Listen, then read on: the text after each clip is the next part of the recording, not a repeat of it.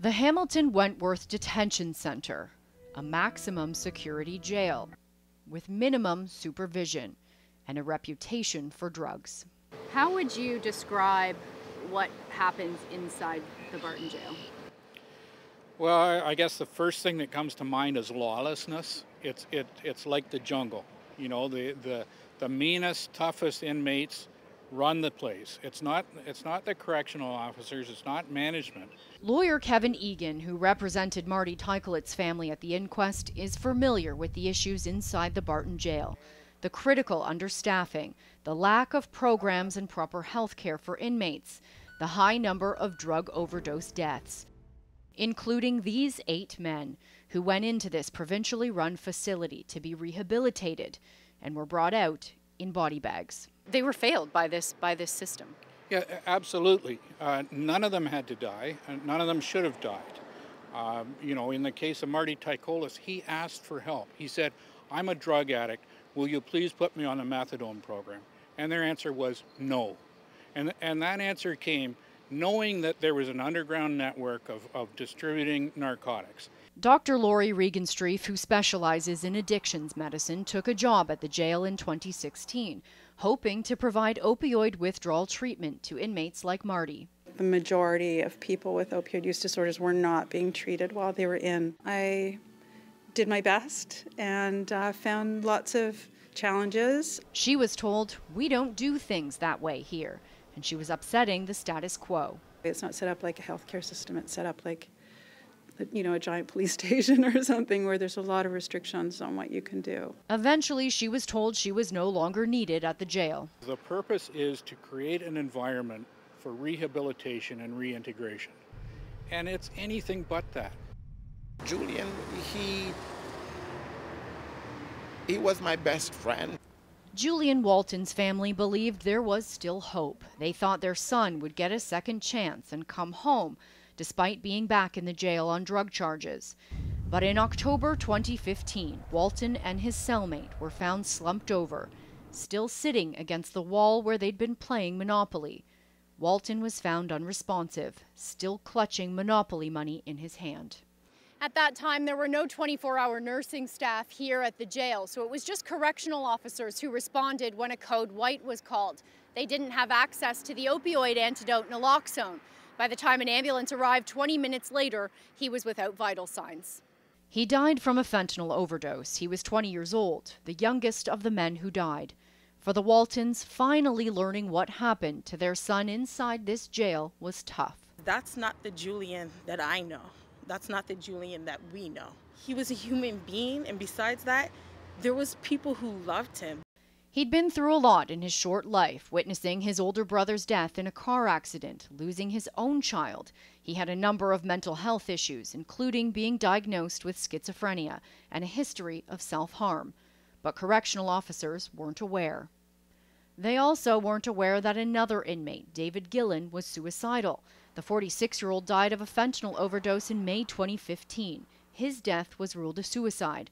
This note found in his cell: "I died alone, I died unwell, I died by myself in an empty cell," along with torn sheets that resembled a noose.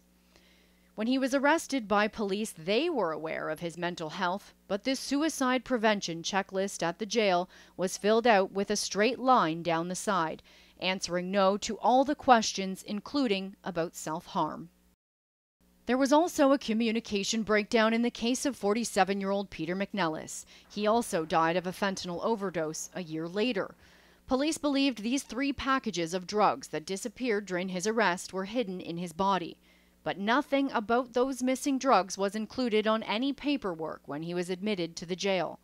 He was moved to the psychiatric unit when he started acting weird, walking around naked, banging his head off the concrete floor and walls. No one suspected he had these drugs hidden inside him and he was overdosing. Packages of fentanyl, cocaine, and hydromorphone were found in his large intestine. In this jail, where the door is a revolving one, where there are more than 500 inmates in a facility built for 150, where it is understaffed and no one actively watches these security cameras, things get missed, overlooked, and ignored. There's no enforcement. There's no real supervision in there. If they actually watched what was going on in the units, deaths would be prevented, injuries would be prevented.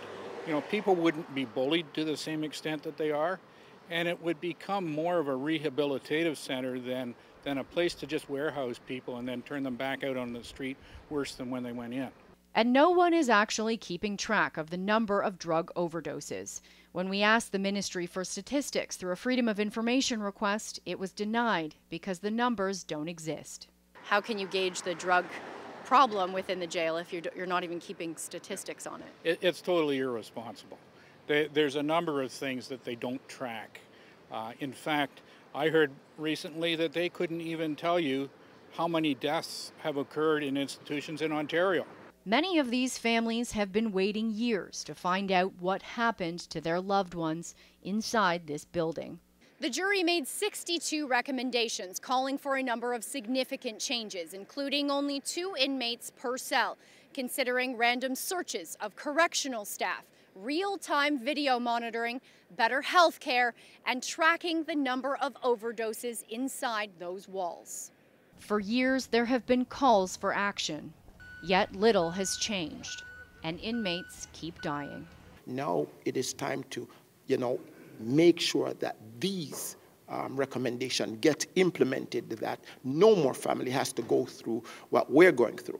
It's been very up and down and heart-wrenching because most of us haven't had any answers for years. I'm sure that we're all hoping that these recommendations get taken seriously. Quite often, from a government standpoint, they look at it as dollars and cents. How much is it going to cost them? But the reality, how much can you put on a human life? What is the cost of a human life? You can't put a cost on that. And for Kevin Egan, I've personally been involved now in, I think, 13 deaths in institutions in Ontario. And every time I think, well, this is the one that's going to make a difference. And, unfortunately, I haven't seen it. Are you optimistic?